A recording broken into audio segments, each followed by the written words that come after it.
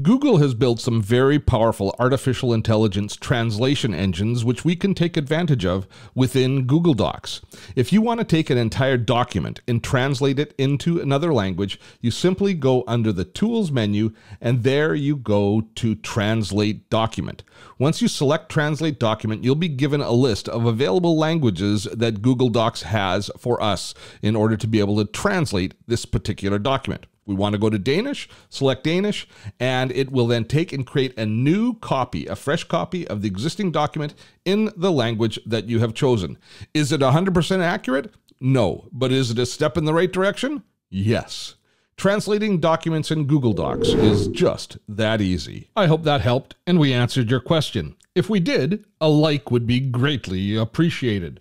Check out our other videos, and if there are questions you have that aren't answered by them, please share those thoughts in YouTube comments and we'll do our best to create a video on that topic in the future.